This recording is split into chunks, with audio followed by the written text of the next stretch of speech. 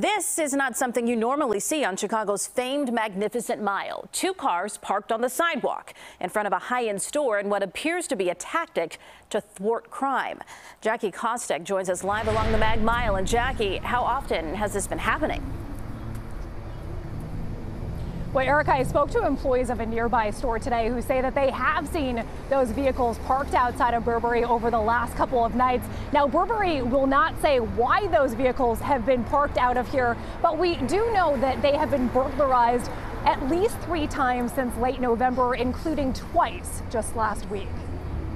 In what appears to be a crime prevention tactic, a picture shows 2 vehicles parked on Burberry's Michigan Avenue sidewalk, blocking the entrance during off hours. This after the retailer was hit by burglars twice in 2 days to start the new year. As the rash of retail crime targeting high-end stores on the Mag Mile and in suburban malls continues, including this incident involving several thieves at a Louis Vuitton store. You know, security measures are a bit unique for every location. Rob Carr is the president and CEO of the Illinois Retail Merchants Association. While he says he's aware of the concerns Burberry has around crime, he hasn't spoken to them about specific tactics. I think it does speak to the fact they feel, right or wrong, they feel a bit on their own here. And they need to take measures, any measures they can to protect themselves.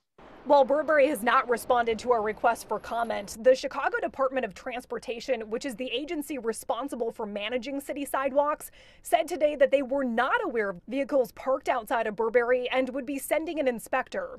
A spokesperson said there is not a CDOT permit that would allow for parking on the sidewalk in this way. CPD would not confirm or deny whether they were aware, only responding, quote, "For safety reasons, we do not discuss patrol or deployment strategies." CBS 2 reached out to the mayor and alderman's offices and did not hear back. Carr of the Retail Merchants Association says he will continue to have conversations with city leaders about how to better protect businesses.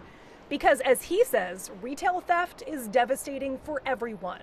Every time, a piece of merchandise is stolen, there's sales tax that's not collected on that merchandise.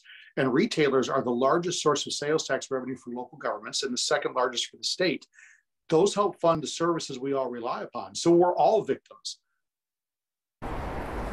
Now, a spokesperson from CDOT says if their inspector does come out to Burberry and find parked cars outside on the sidewalk, they will be ticketed. Erica? Jackie, thank you.